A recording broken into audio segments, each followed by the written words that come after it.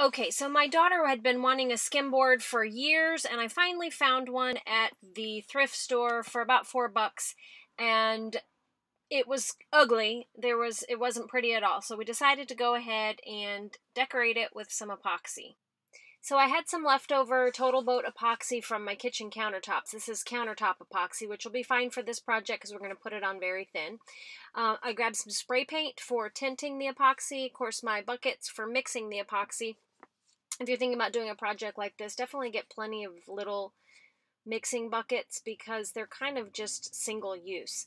So that's the part A, and my daughter has the part B, and we're going to measure it out in order to mix it together. So the measurements on epoxy is very important. You want your part A and your part B to be exactly the same. So you definitely want to get level with it. So she is about to dump the epoxy into the mixing bucket so we can mix it together.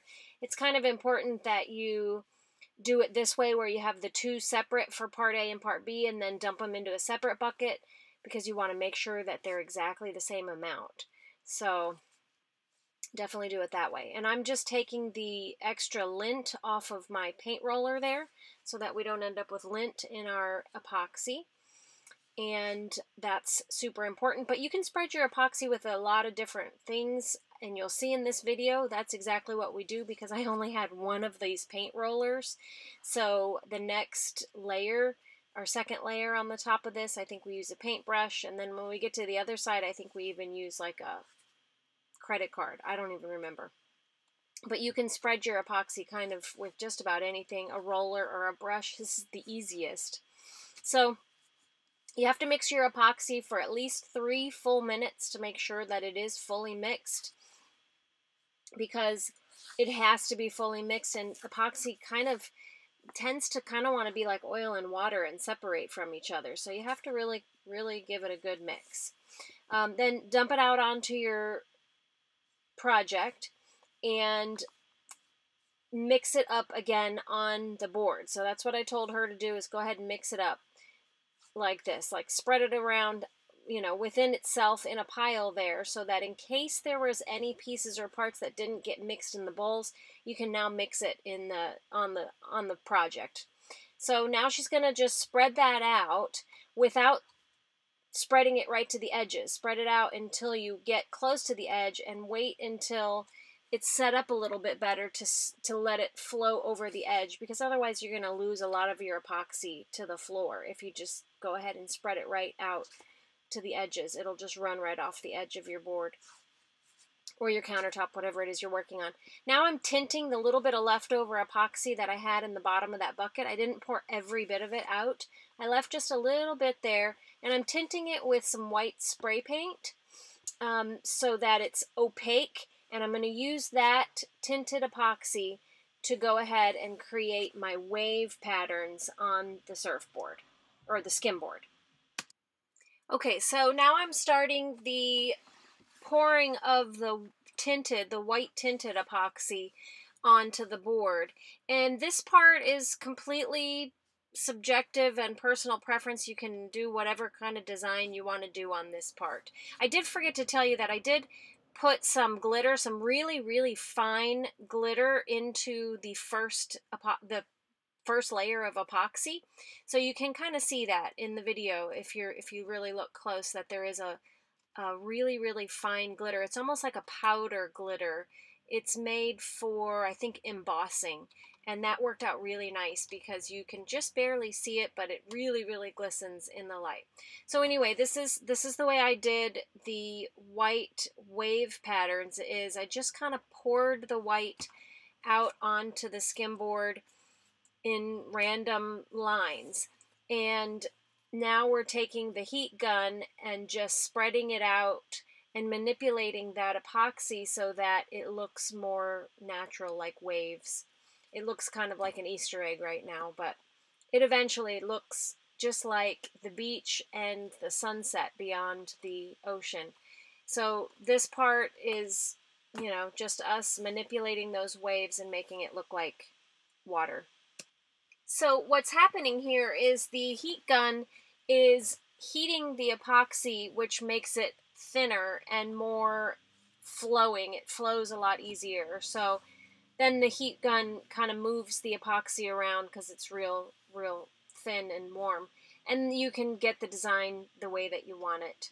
So this part is, you know, you can just play around with this. That's why it's not a bad idea to do some sample things first to see how you like the look of it.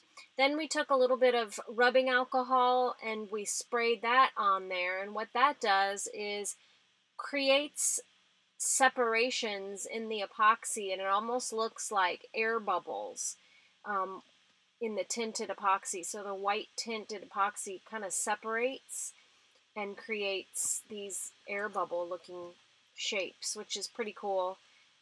So we only did that in the area down separating the water and the sand part so that it would look like ocean waves separating on the beach there.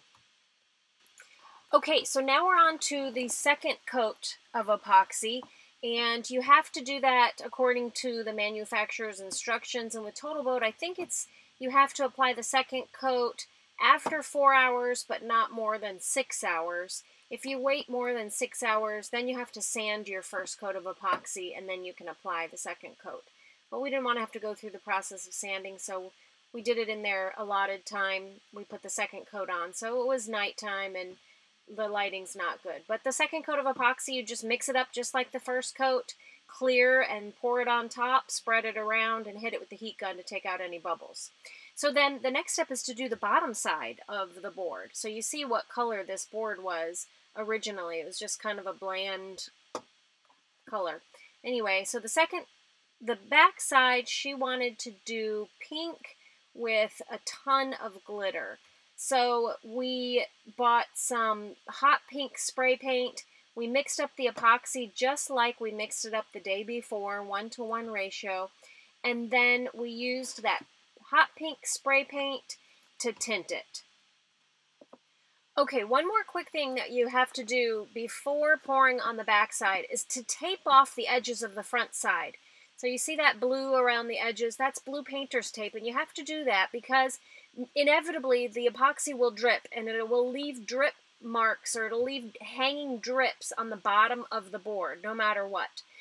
You can run your finger on it, around it, but inevitably there'll be a few drips. And you don't want those to be hanging off your beautiful epoxy from the first side, because you would have to sand it, and then it would make the front of your board a mess again. So you want to tape that off so that those drips can then just be taken off with the tape, and the front of your board is left perfect.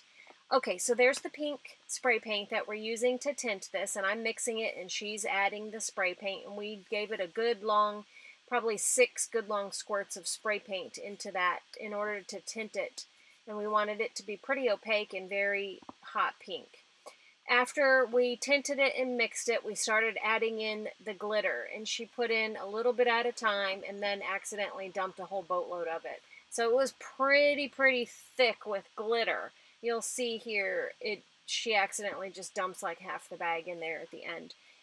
So then we mixed the glitter in, and it was really thick because there was so much glitter in there. So we should have probably mixed up a bigger batch of this, or maybe just put less glitter in it. So because it was pretty thin on there, it was a little bit hard to spread because we could have used a little more epoxy on this back side. But it worked out fine because this is the first coat, and obviously you see we're spreading it with some sort of little piece of plastic that I just cut in order to be able to spread it because we didn't have anything else. So anyhow, we get it all spread all the way to the edges, and I used the heat gun to thin it out so that we could completely hit all the edges with the epoxy. We could have used more epoxy. Anyway, once we got it all spread to the edges, then we poured some more glitter into a bucket and basically just dripped it or spread it on top of the epoxy so that it would have a real opaque glitter look, because as you can see, the pink paint really faded. It was diluted by all the glitter, so which was fine. We were happy with the color, but we just added some more glitter to the top so it would be fully glittered. And here we are just taking some of the drips off of the bottom side, off the tape, so we don't get really thick, long drips. And you can see how glittery it is once that ring light turned off. It's really, really glittery. It's really, really pretty. That's just the way my daughter wanted it, full of glitter. So then the next step is to let that dry for 4 hours and then put on a second coat on the bottom. But before we do that, she wants to put some, she's going to print out some lettering on our Cricut and apply that to the back of the board. She's got a scripture picked out that she loves, and so she's going to put that on there first. Okay, so now she's got her scripture attached. It's the vinyl Cricut lettering, and she printed that out and attached it to the board, and now we're mixing up our second coat of epoxy for the bottom of the board, just the same way you mix up all the other coats, and then spreading it out. And as you can see, we're just spreading it out with whatever we could find. I'm using a paint stick, and she's got a piece of plastic equivalent to a credit card. So epoxy's pretty forgiving. You put that heat gun on there and it levels it. It's really self-leveling, so it doesn't matter so much how you spread it out. It's easier with a brush or a roller, but you could do just about anything. It's pretty forgiving. So now we just got to let that set up for 24 hours, and really it's fully cured after I think like a month. So that's the epoxy skimboard project. So if you are thinking about doing epoxy and you'd like to see all my other epoxy projects, I've done a lot of epoxy. I'll link you up to my playlist. Just click the link right here.